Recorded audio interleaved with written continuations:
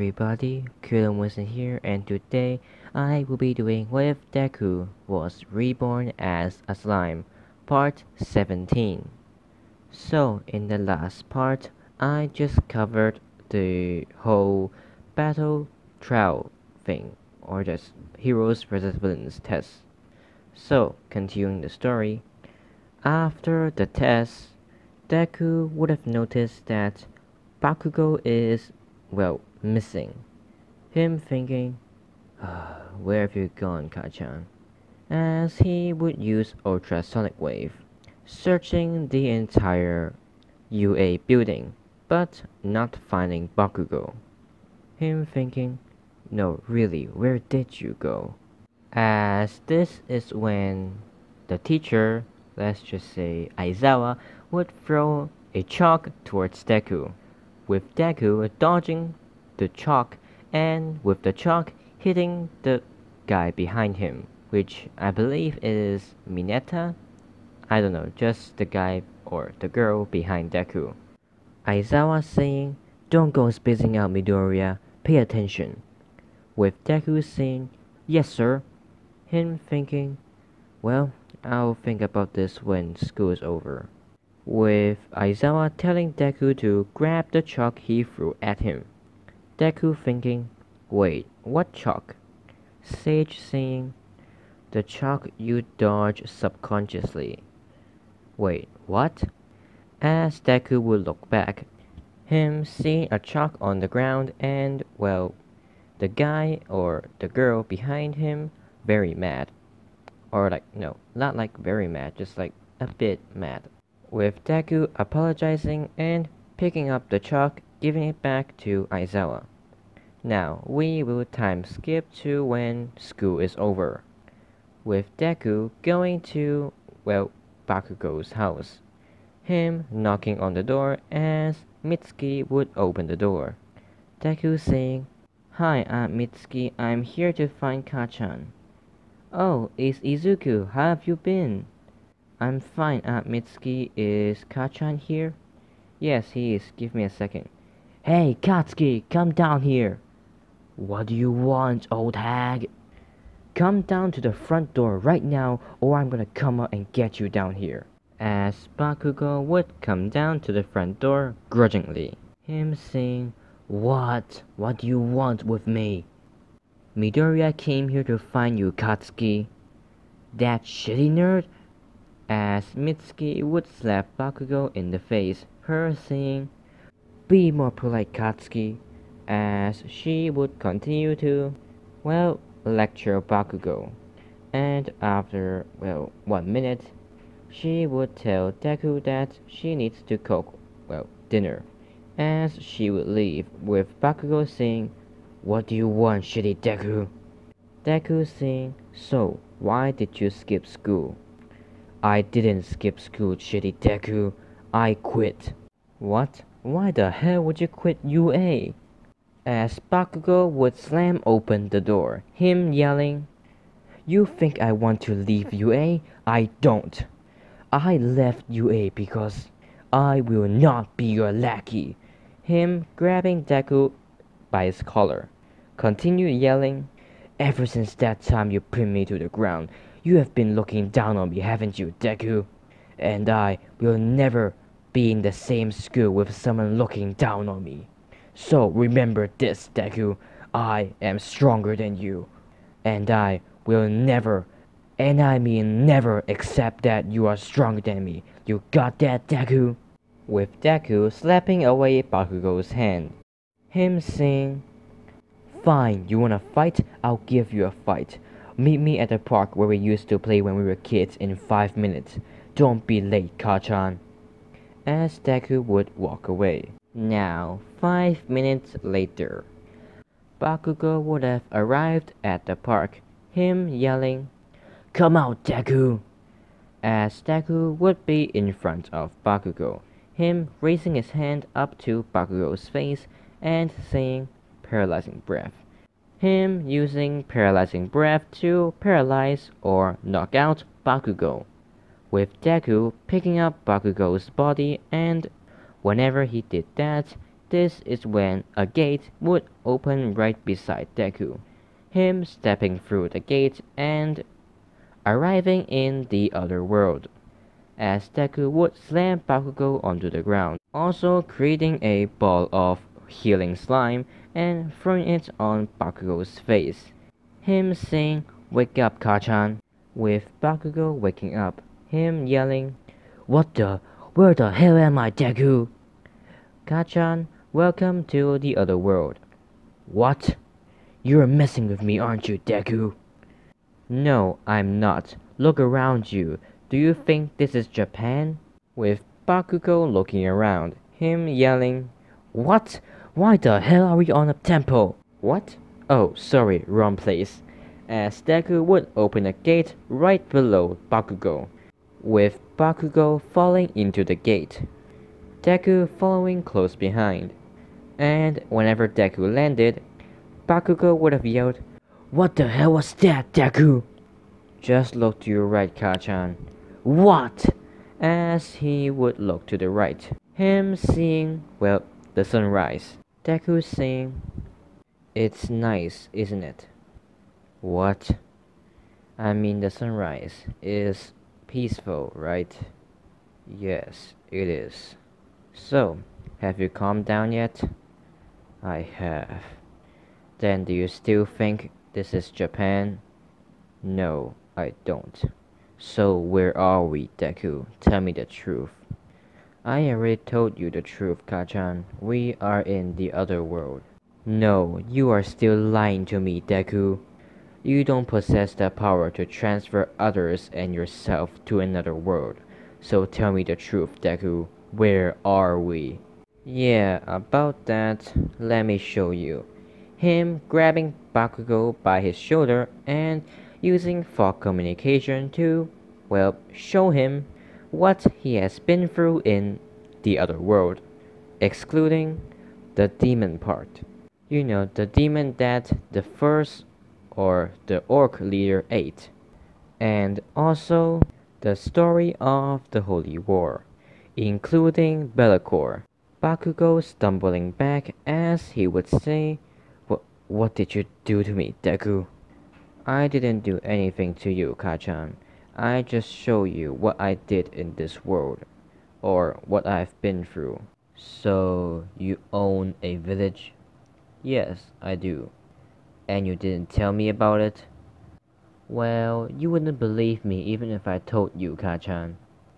"So why did you bring me here, Deku?" "I brought you here to fight." "What? Can't we just fight in that park?" "Well, the thing is, in our world, there are laws not letting us to use our quirks. However, in this world, we can do whatever we want, whenever we want, and wherever we want. Well, except cities, countries, and even villages. But outside of that, anywhere. So you brought me here in this world so I can go all out?" "Yes, but also I am here to show you the difference in our powers." "Sure, sure, whatever you say, Deku." As explosions would appear in Bakugo's hand or palm, him rushing in to attack Deku. But Deku would just stand there, not even flinching, as Bakugo would continue to throw more and more explosions, until his hands start to, well, get hurt, or feel pain. Him continue to explode Deku, but he will stop whenever he is, well, out of stamina. Deku saying, "So, are you done yet?" What? After all those attacks, how are you still standing?" "Do you want a second chance, Kachan?" What?" As Deku would create another ball of slime, or healing slime, or just high quality potions. Him throwing it at Bakugo, and healing his wounds or hands, and giving him back his stamina. as Bakugo would go rushing in towards Deku again, throwing barrages of explosions at Deku, with Deku still just standing there not even flinching. As Bakugo would punch at Deku, him not even, well, hitting Deku, only hitting something in front of Deku. Him being confused, saying, What is this, Deku? Oh, this is just my wind barrier. What? Since when can you do that? Kachan, my skill is called air manipulation. I can literally manipulate air. So of course I can make something as easy as a barrier. Die, Deku! As Bakugo would run in, throwing more and more explosions. And after, let's say, another minute, Bakugo would have been exhausted, him lying on the ground, with Deku creating another ball of healing slime, or just high quality potion, him throwing it on Bakugo's face and healing him. As Bakugo would get up, him saying, So is that it? You wanna show me your control over air? No, I don't. I just wanted to show you this. But before that, we need to go to another place. Where? Just follow me, Kachan. Deku opening a portal, or just using gate. Him and Bakugo going through, and arriving at, well, a place where Veldora told Deku that he could train all out without anybody noticing or even sensing that he is there, with Bakugo being shocked to see all of the destruction there. Him saying, What happened to this place? Oh, this place? Well, I happened. What? What do you mean you happened? I came to this place to train and you can see what happened. I kind of destroyed the entire landscape. What? You're lying. You're not that strong. Oh, really? As Deku would hold up his right hand, using 50% of Black Lightning to fire a gigantic blast, with Bakugo being, well, speechless. Deku saying, and that is only 50%. As Bakugo would realize that he can never defeat Deku, him starting to tear up a bit, since his pride or his arrogance was just crushed by Deku, him yelling desperately, Why? Why can't I defeat you, Deku? Why? Deku saying, Hey Kachan, do you remember when you told me that maybe I'll get a quirk in my next life? Yeah, what about it? Well, it looks like you were right. What? What do you mean? Now this is the part that I didn't told you about. As Deku would use fog communication to show Bakugo how he got reborn into the other world. Bakugo being confused, asking, So you died and got reborn? Yes, I did. So I just have to die to get stronger, eh? Wait, what are you thinking? As Bakugo would run over to the side and grabbing a sharp piece of stone, him trying to use it to, well, let's just say suicide. Deku immediately realizing what he's about to do, as he would use Steel Thread to stop what he's doing, him yelling, Are you stupid? You are doing suicide, you know that? Of course I know that, Deku. But if it means that I'm going to be stronger than you, I will. Well, you're such an idiot. You know there's another way, right? What? I didn't become this strong because I got reborn into this world. I became this strong because I trained. Unlike you, you never even trained, not once in your lifetime. As Deku would pull Bakugo, well, towards him, while releasing Bakugo, him grabbing Bakugo by the shoulder, saying, I know this sounds weird, but we're going to my village, and I am, well, going to train you there. As Deku would open a portal right next to him, with Bakugo and Deku walking through, them arriving right in front of the gate of the city? No, the town. Now, Deku and Bakugo would have walked into the entrance, and this time, instead of a human soldier, it is an orc. Well, a high orc to be exact. Him asking for Deku's identification, with Deku handing his identification over. The orc being shocked. Him saying, Lord Rimuru? Yes, that's me. As the orc would yell that Rimuru Tempest is back in town, with all of the orcs rushing to the gate to welcome Deku. Deku thinking, oh yeah, Kachan, as he would look back, seeing that Bakugo is about to pick a fight with the High Orc, with the High Orc demanding Bakugo's, well, identification. And since this is the first time Bakugo is in this world, he does not have any, with Bakugo panicking as he would try to threaten the High Orc. But whenever, or should I say, but just when Bakugo is about to, well, throw an explosion right towards the High Orc, this is when Deku would have stopped both of them, him telling the High Orc that Bakugo is with him, as the High Orc would believe Deku because he's Rimuru Tempest, and letting Bakugo through the gate. And this is when Deku would tell Bakugo that he should be, well, more polite, because everyone in this world, well, except for most of the humans, they are stronger than Bakugo, because the living creatures in this world have a skill or unique skill and magic, but Bakugo only have one quirk. So, yeah.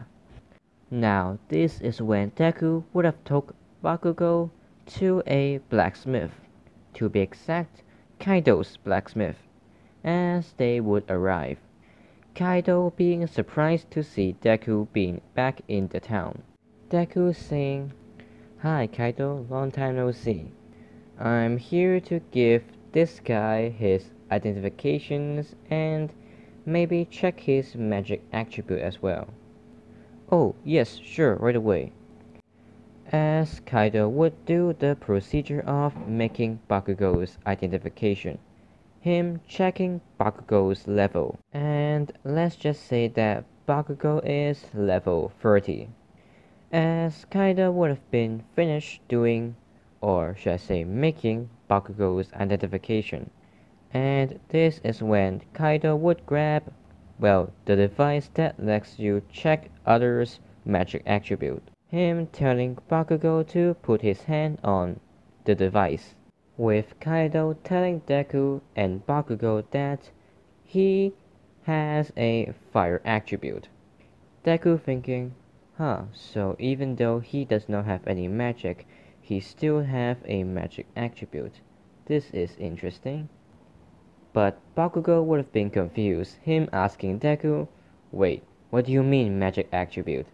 Are you saying that I can use magic? But just as Deku was about to explain, Kaido would have said that even though Bakugo has a magic attribute, he does not seem to possess any magic, or magic energy. Bakugo looking at Deku saying, what does he mean? It means that you have the ability to use fire, but you just don't have the power to use that. Kaido pulling Deku aside asking, Lord Rimuru, this is very odd. I've never seen someone that has a magic attribute but doesn't have any magic.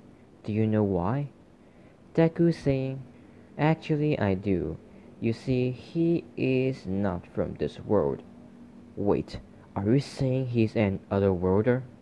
Yes, to be exact, from my world. As this is when Deku would have come up an idea, him telling Kaido about it, with Kaido being very intrigued and saying, "Sure, I'll do my best to make that." Bakugo saying, "Hey, what are you guys talking about there? Don't ignore me, Deku." Yeah, you don't have to be so impatient, Kachan. As he would take Bakugo's identification and, well, eat it. Him saying that it is for safekeeping. Them leaving the blacksmith. But before Deku left, he would have turned back, telling Kaido, "Don't worry, you have a lot of time in your hand, so don't rush it." Kaido saying, "Yes, of course, Lord Rimuru," as Deku would have opened another portal, them both walking in as they would be in front of a dojo. Deku saying, "Welcome to the dojo, Kachan." Okay, what am I doing here again? You are going to be training here with one of my acquaintance. What? Who?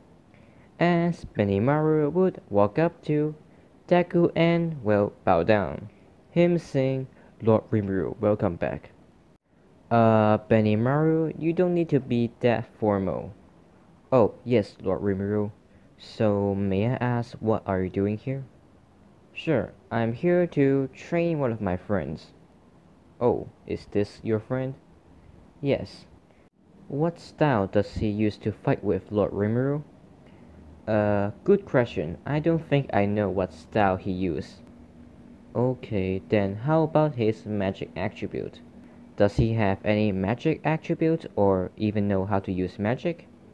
"Well, he has a fire attribute, but he doesn't have any magic to use it. However, he does have a, well, skill. It's called explosions. He can throw explosions with his hand." "Yes, Lord Rimuru, I'll see what I can do." As Hakuro, the kaijin that is, well, old, would have walked up to Deku, him saying, "Ah, Lord Rimuru, long time no see, how have you been?" "Hakuro, nice to see you again." "I'm fine. How about you? I see that you are very energetic." "Ha ha ha, of course I am, Lord Rimuru. I am always happy to see you again, since it has been 55 years.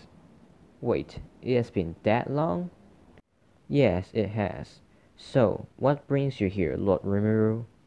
"Oh, I came back to see if you guys can help me train my friend over here."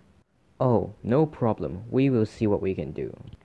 As Hakuro would ask Benimaru if he knows what kind of style Bakugo used to fight, with Benimaru telling Hakuro that Bakugo, well, let's just say that Bakugo doesn't use any styles of fighting, but Benimaru did tell Hakuro that Bakugo can use explosions with his hands, with Hakuro thinking for a bit, as he would tell Deku that Bakugo's training will start in 5 minutes, with Deku turning towards Bakugo saying, "Be ready, Kachan." "I'm always ready, Deku." "No, I mean, be ready to feel like hell when you start training." "What? What do you mean?" "You will understand when you try it." "Anyway, how long are we going to stay in this world?" "I don't know, maybe about 8 days." "What? 8 days? And you said we shouldn't skip school." "Remember, Kachan, 4 days in this world is only 1 hour in ours. So 8 days in this world is 2 hours in our world." "Oh." Now 5 minutes would have passed by as Bakugo's training would begin. Him immediately understand what Deku meant by him feeling hell, because his training is so intense that he is feeling like he's going to die, with Deku sitting on the sidelines watching Bakugo training. Him, well, having a smile, thinking, well, this is kind of entertaining. Now, this will be the end of the video. I hope you guys enjoyed. If you did, please like, comment, and subscribe. That would be amazing, and I'll see you guys in the next video. Bye!